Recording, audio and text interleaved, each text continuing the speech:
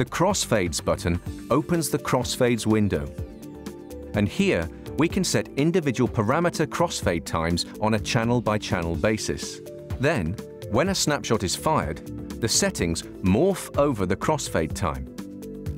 These time values can be set differently for each snapshot and set the speed at which the crossfade occurs when that snapshot is fired.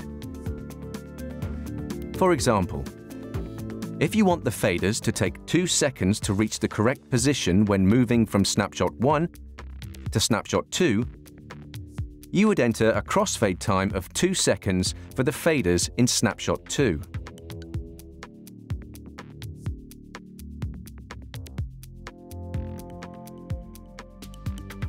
The recall times function sets 2 time-related parameters.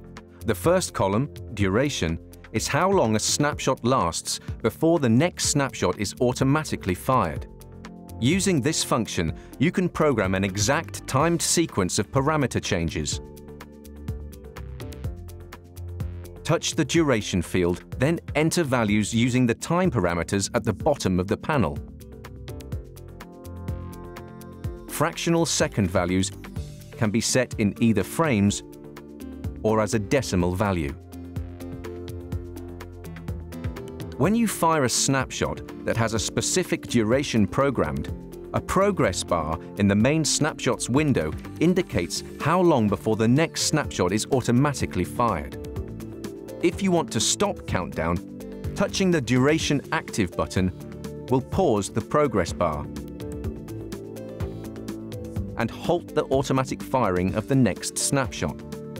Pressing the duration active button again restarts the countdown to firing the next snapshot.